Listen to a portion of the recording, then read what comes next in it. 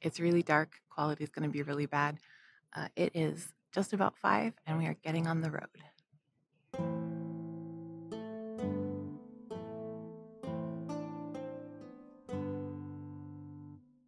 It's spring break, and that means it's time for Gulf War. We go every year, and honestly, it's an event that I both look forward to and dread. It is 11:48. We are somewhere in Louisiana. I don't actually know where we are, but we just stopped for like gas and to get out and stretch for a little bit. We have an hour and a half, an hour and 20 minutes to go. I'm ready to be out of the truck. 5 o'clock is an early start time, and I'm tired. We start prepping in January for an event that happens in March and then spend a month recovering afterwards. It takes a lot out of me and somehow never seems to pour enough back into my cup to break even. This year, though, things are going to be different. Carissa friends, welcome to Gulf War. Today we are basically starting war. War doesn't officially start until Saturday at noon, but partner and I came out on Thursday to get everything set up and get the tent layout for camp all done. So we got about half of that done Thursday and then the other half done Friday morning before the rain. So the rain happened in the afternoon and it was a doozy. We had some thunder, some lightning, lots of rain. Luckily, we stayed dry, our stuff stayed dry. The tent was fine. No repeat of Gulf NATO a few years ago, which was scary as heck. Everybody is just about here. Everybody has set up camp. We're all garbed up. And I think in just a little bit, I'm gonna mosey on down to Merchants Row and see if I can find some fabric for my Gulf Wars project. Let's go.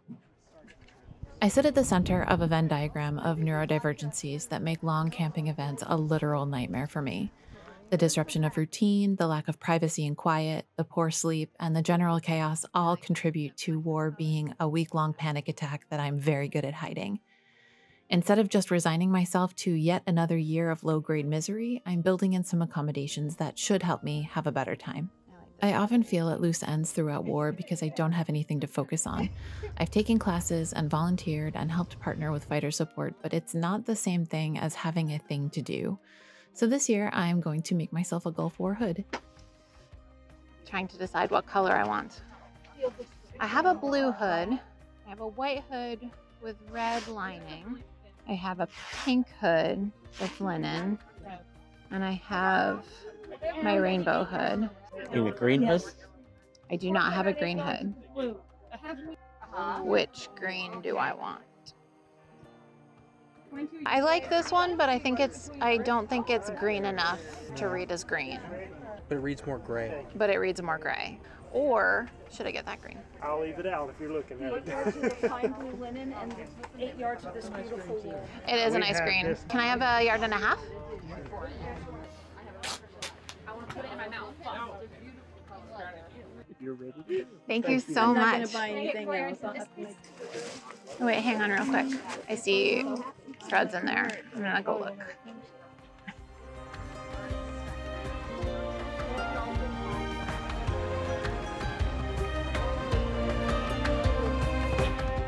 Charcoal 40/2. I'm going to hand that back to you. All right, perfect. Thank you so much. Thank you. We are back from shopping and I'm pretty pleased with what I managed to find at Merchants Row. So I have got this lovely wool. It feels really good. It's got a little bit of kind of a heathered look to it, which is nice. And I don't have a green hood yet, so I think this is going to be a really good addition to the stable of hoods. I also found some linen thread. The only problem is I couldn't find a good color match for this. Eowyn DeWeaver is not here yet, so tomorrow, before I start sewing, I'll probably cut this out tomorrow. Tomorrow, I will go down to Merchants again and see if Eowyn DeWeaver's here and has a better color match in either a silk or linen thread that I can use. I wanted to try and source everything that I could on site to make sure that I was truly making a Gulf Wars hood. So if I can't find anything from Eowyn, I'm going to use this rather than the thread that I brought with me because I want to use stuff from here. I'm walking around for a while and I'm tired. I think I'm just going to go lay down and have a little nap, dinner, cutting this out tomorrow.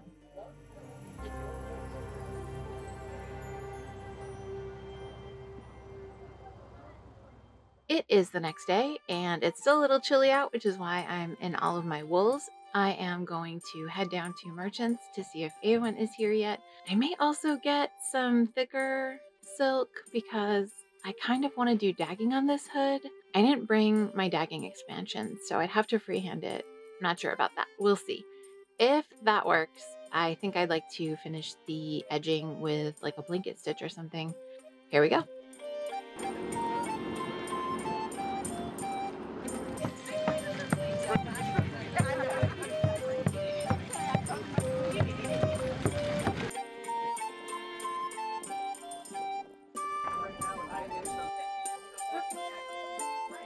Okay, I think I'm going to get these. I think this will be good. I don't need another Turkish spindle. And we have the bag. Yep. That would be brilliant. Thank you so much. Happy sewing. Now that I have all my materials, I can get started. I'm not going to go too deeply into construction details. I have plenty of other hood videos that cover all of that. As I mentioned earlier, I brought my lindenium hood pattern from home. In order to make sure I had enough room for the leafy dagging I wanted to add, I cut about 4 inches off the bottom of the hood.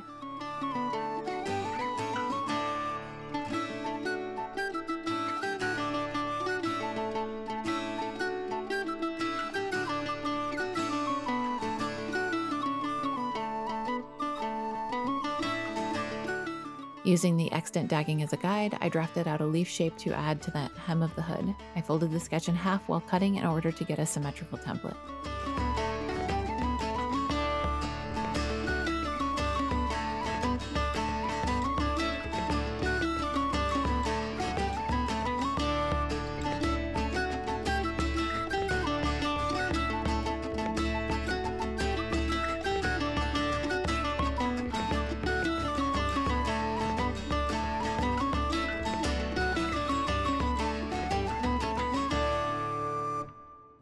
The only downside to making an on-site hood is working with fabric that hasn't been pre-washed. But since this is wool and I plan to hand wash and spot clean the finished hood, I'm not terribly worried about fabric shrinkage.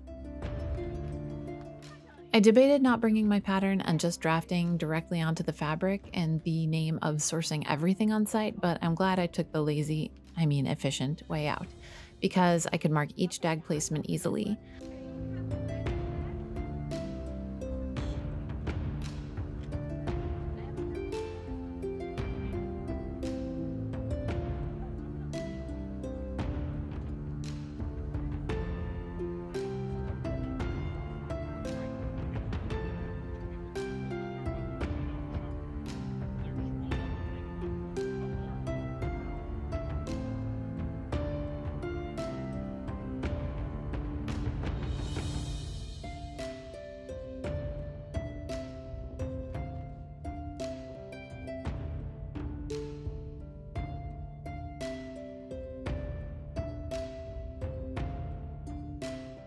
I did end up eliminating 1 or 2 dags on the gore because of the reduced spacing around the circumference and adding ½ an inch of width to the back seam of the hood, again for spacing purposes.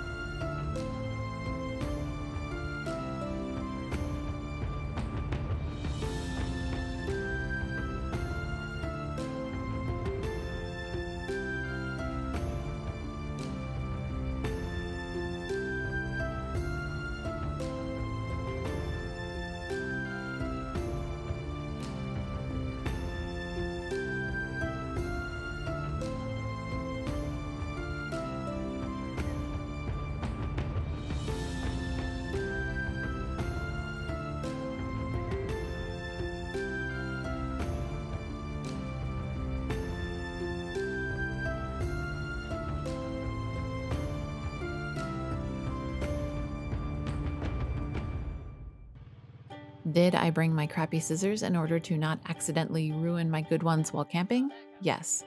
Did I regret that decision for the entirety of the cutting process? Also yes.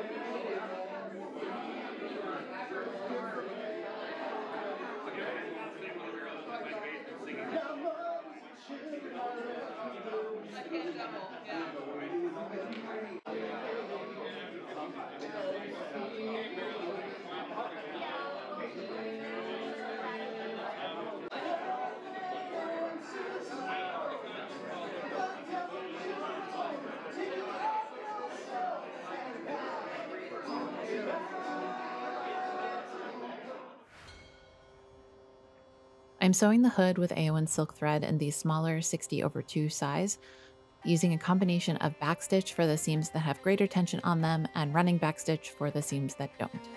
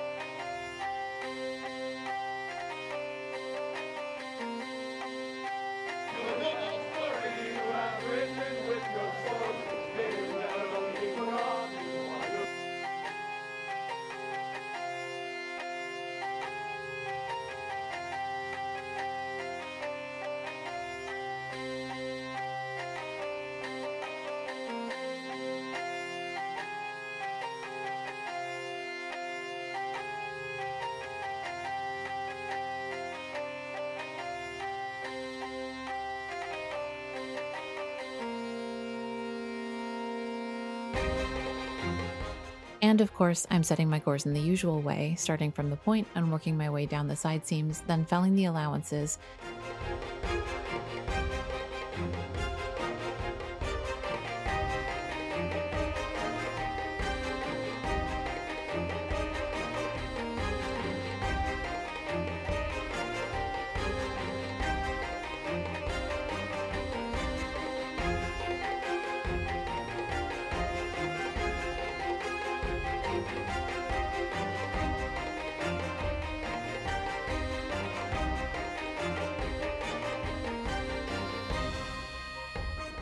In this case, just laying the raw edges flat against the fabric and sewing them down with a running stitch. The wool is bulky enough that I don't want to fold the raw edges under like I normally do. If I notice the raw edges raveling later, I can always sew a filler strand of yarn along that raw edge like I did in my Viking coat project.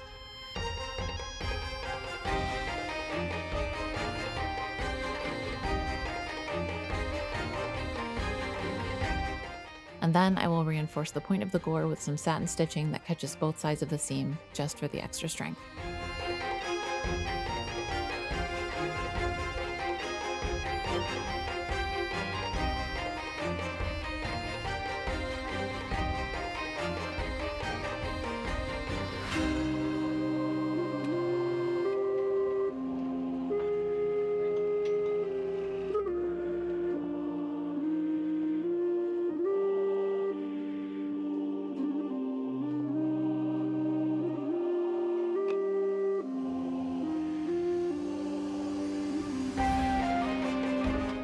The only hem I'm sewing for the hood is the face opening, with a single turn and running stitch just like the seam allowances. The dagging hem will be finished in a different way.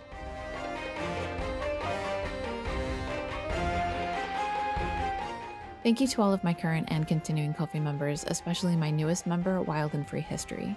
Your support and the support of all of my members and croissants makes it easier to do what I do and provide quality content for everyone. Thank you all so much. And I'm sorry I forgot to get footage of our meetup at War. Next year, I promise. Stick around after this brief commercial break to watch me finish up the hood.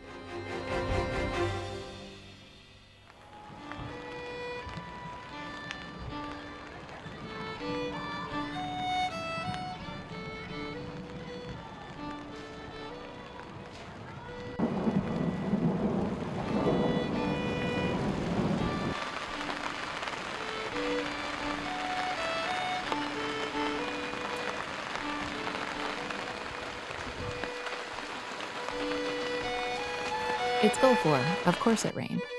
I'm taking advantage of it to finish up my audiobook, T. Kingfisher's What Feasts at Night, have some tea, Harney and Son salted caramel this time, in one of my new lobster rose mugs. I may have bought too many of them, and work on hemming the hood.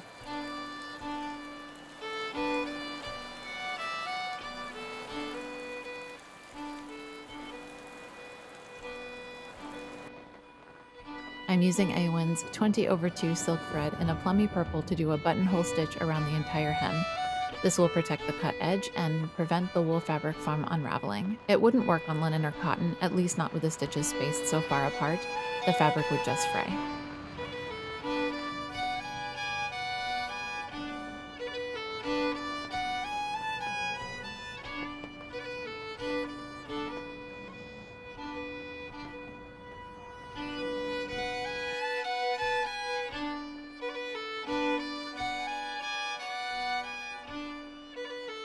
Between the rain and the forced break because of partner's illness, I managed to get everything done on site. Just kidding. I spent the entire 7-hour ride home finishing the hemming, which, as I should have predicted, took me longer than expected. I'm still counting it as a success though, since I wasn't actually home from war yet.